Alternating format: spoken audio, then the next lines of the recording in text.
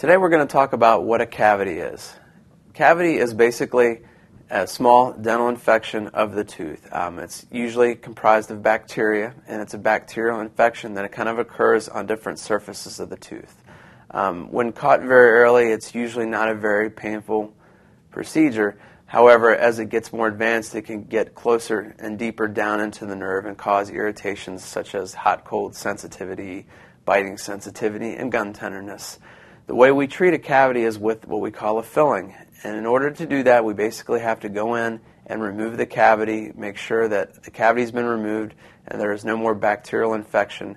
Then we proceed on with doing a filling. In this model, basically we have is a designation of what a typical cavity would look like. When you're going around the mouth looking for cavities, we're looking for basically dark, heavy stains or anything that looks a little unusual. So here on this tooth, we basically have this dark light basically highlighting an example of what a cavity looks like. This is on the second tooth on the very back on the upper right. And what you're seeing is some very heavy stain with a little bit of cavity.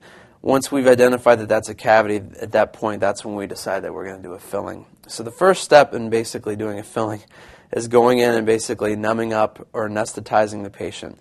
We do this in order to make the patient very comfortable so that when we go and remove the cavity, it does not cause any irritation or annoyance to the patient. We'll take what we call our handpiece and basically go in there and lightly clean out the cavity like so.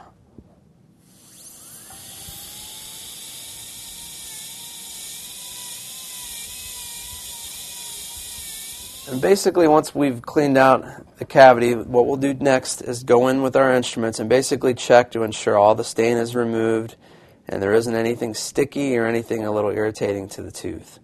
Once we verify that all the cavity has been cleaned out, the next step would be to actually do the filling.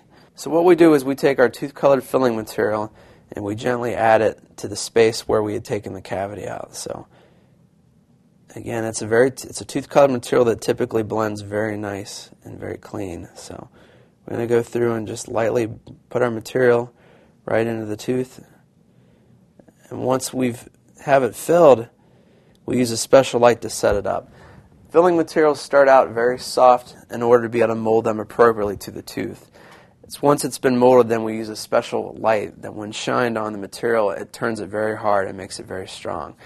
We'll put our light over top of the tooth that we did the filling, and by activating a small button, we actually initiate a light reaction that makes the material really hard. And that typically takes anywhere from about 20 to 30 seconds depending on how big the cavity was and how thick the filling would be. Once that process has been completed, the dentist will go back and check the filling to make sure that it's set up and it's hard. So what started out as very soft is now very hard with the curing light. Once we verify that the tooth has been filled, the last step would be to go in and check the bite to ensure that the patient was not biting heavy or hard on this tooth. And that is pretty much a filling.